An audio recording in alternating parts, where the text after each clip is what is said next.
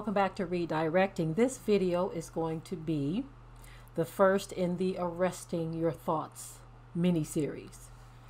Now, I want to cover moods in this particular video because a good or bad mood can determine how the rest of your day goes and flows. One of the worst things to have to deal with is someone else's bad mood, okay? Whether you're going to work or you're at home, you're at school or whatever, and someone has a bad mood, it doesn't just affect that person, it affects all of those around them. And I want to help you. Hopefully this series will help you to understand what it means to arrest your thoughts. The scripture calls it bring your thoughts into captivity, bringing your thoughts into captivity. That means, okay, something is in my mind. I don't want it there, so I'm going to have to arrest it. I got to bring it into captivity and deal with it. Okay, once you bring it into captivity, you have to deal with it. Okay, and in dealing with it, you have to expel it from your mind. Okay, so hopefully this series will help you to understand what it means to arrest your thoughts better. Now, in dealing with moods, like I said, a bad mood or a good mood can determine how the rest of your day flows. Now, let's start off with a bad mood. If you wake up in a bad mood, there are a number of different reasons why this happens. Either you had a bad dream, or you went to bed and you didn't clear the mood from the previous day. Someone said something to you that just kind of entered into your mind, and instead of expelling it, you decided to ponder or meditate on it. And so you start your day off in a bad mood, and instead of dealing with that mood, you decide that you're going to carry it with you. It's like a burden. You just throw it over your shoulder. Now, we're talking about thoughts though, right? You throw that bad mood over your shoulder and you carry it around the rest of the day. And so those that you encounter, they have to experience that mood as well. Your mood usually has or comes with a chip that you have on your shoulder. It's a facial expression, okay? There's a song by Earth, Wind, and Fire where they say it is funny how the way you feel shows on your face. And no matter how you try to hide, it states your case, right? Talking about that face, that look that you have. And others, when they see your face, they see your mood, okay?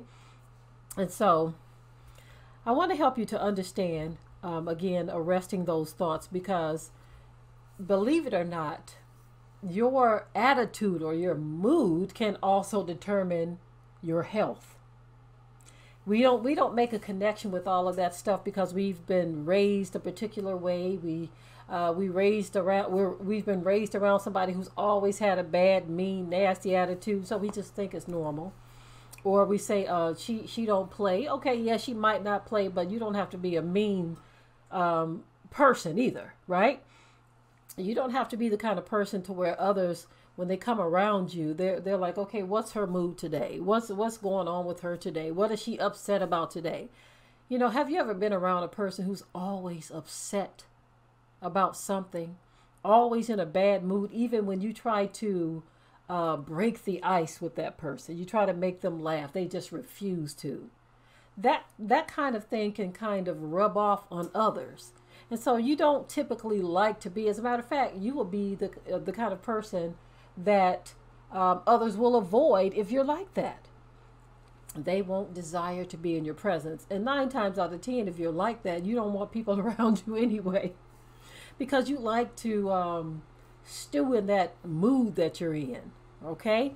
Now, so let's talk about arresting thoughts. If you're not the kind of person who wants to be in a bad mood, who doesn't want to carry it around, let's talk about how to arrest it. Okay, let's say that your bad mood was the result of a dream that you had. Okay, I know for me, I've had dreams before that have upset me. And I'm like, and believe it or not, the person that you dream about, it was just a dream. They did something that upset you, and you wake up and you're upset at that person. Now, that's something to me that's simple. If you can just wrap your brain around the fact that it was just a dream, it never happened, it was an alternate reality, so I don't need to carry this around. I don't even need to ponder on it because it was just a dream. If you can expel it that quickly, just by analyzing and understanding that it was just a dream, then you won't allow yourself to carry it around wondering. You see, a lot of times a person will have a dream and then they will wonder about the dream. They'll be like, man, I can't believe he or she did that to me. But you have to remember, it was just a dream. They didn't do anything to you. Okay? So that one was simple. But what if it's something that happened the previous day? Let's say something happened at work and you wake up in a bad mood because you're going to go to work again and face the person that caused the bad mood to begin with. Now, 9 times out of 10, that person that caused your bad mood, they went home and they slept well, slept like a baby. And they got up this morning and they didn't even think about what they did to spoil your mood. As a matter of fact, on the ride into work, they're not even thinking about what they're going to say when they see you, because it came out of their mouth, affected you, and they've moved on, because they are the ones who perpetrated something against you, but you allowed it to get to you to the point where you tossed and turned all night. Okay, you could barely sleep, and then you woke up the next morning in a bad mood because you're thinking about going to confront that person or face that person again. The best thing that you can do in a situation like that is, first of all, expel it out of your mind. Okay, when you go to work, you should display happiness and joy, because a lot of times when people do things to hurt you or offend you or get on your nerves, they are empowered even more when they see how badly it disturbed you or how much it bothered you.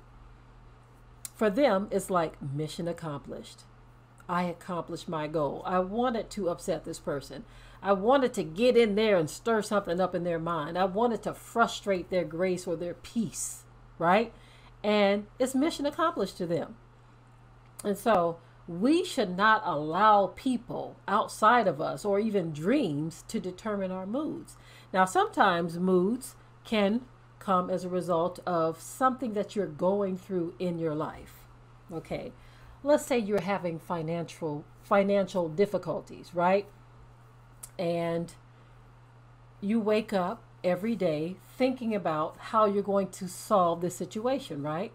Now, your thinking about it is only worrying, okay? You're worrying. You're not thinking about how, in terms of, okay, I can do this or I can do that. You're just worried about it. That's the thinking that you're doing. You're pondering. So you're not arresting the thought. You're not saying, okay, well, me worrying about this is not going to solve it. But instead, you allow yourself to sit there and meditate on the fact that you have the problem to begin with.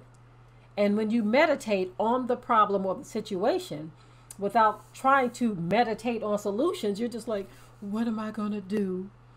What are we going to do? I don't have nobody I can turn to. Woe is me. When you meditate on something in that way, you are actually inviting a bad or negative mood into your mind, because you are not arresting the thought. You're not saying, okay, I'm going to make it through this. I'm going to come up, let me just write down 4 or 5 different ways that I can get the money. Maybe I can do this or I can do that. Or maybe I can call this person to see if they have any ideas.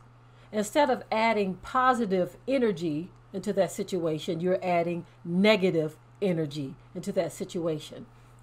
And that worry brings you to a bad mood. It's not solving anything. Nothing is going to be fixed because you're sitting there pondering on the situation. Nothing. Not one thing. But what you are doing is making the situation worse, because you are now developing a mood, a bad mood, okay? A mood of worry.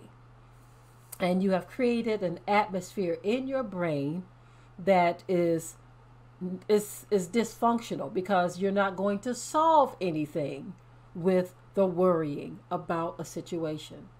Now, I know this can be easier said than done for some. But like I said in a previous video, there are situations where some people are, I'll just take the woman who was born with no legs and no arms. Now, a lot of people would say that it's literally impossible for her to do good in life, for her to make any type of progress. But she, against all odds, proved a lot of people wrong. You see, the young man that was born blind, but he was able to navigate very smoothly and flawlessly just from hearing sounds. A lot of people would not be as productive as he was with eyesight and him being blind. This is because he did not allow a thought to settle in his mind and cause him to be non-productive. He arrested any thoughts of negativity that would prevent him from forging ahead. Now you have able-bodied people who have nothing but excuses. While others are making progress, they are making excuses because they are not bringing their thoughts into captivity or arresting their thoughts. Never allow yourself to settle on a bad mood, because that bad mood will get you nowhere. Now I'm going to talk about a good mood, okay? I don't have to really talk about arresting a good mood because you don't need to bring that into captivity. A good mood is a good mood and is good for you. But what I want to say about a good mood is if you are going through a situation, but you refuse to be in a bad mood, a form of arresting that thought is to say, look, I'm going to be in a good mood today. I'm going to be happy regardless to what happens today. Especially if you understand that this is the day that Yahuwah hath made. We shall rejoice and be glad in this day. No matter what comes my way, I'm going to rejoice and be glad. Now, I do understand that there are things that can happen in a day, a tragedy, something that is very, very difficult to deal with. I know that you can't just put some things aside, but you can determine how it's going to affect your mind and your thoughts and your body, because ultimately your health can rest in your mind and rest in your body. Okay? Now, a good thought can definitely cancel out a bad thought in many different scenarios. Okay? You wake up with a bad dream. You had a bad dream, bad night. Okay? That dream that you had caused you to feel some kind of way. But when you wake up and you first determine that you're feeling some kind of way because of a dream, you shake yourself loose. And you say, well, you know what? It was just a dream. And you quickly move on from there. The situation at work, if you had a situation the day before, if you want to experience a better day and have a better mood, you determine right then and there, before you walk out the door, before you even put the key in the ignition, before you even step into the workplace, that I'm not going to let this person get to me today. They're going to get to their own selves because I'm going to ignore them. I'm going to behave this way or that way, but I'm not going to do what they expect me to do. They expect me to be rude, nasty, frown, have a bad mood on my face. They expect all of that, but I'm not going to give them what they want.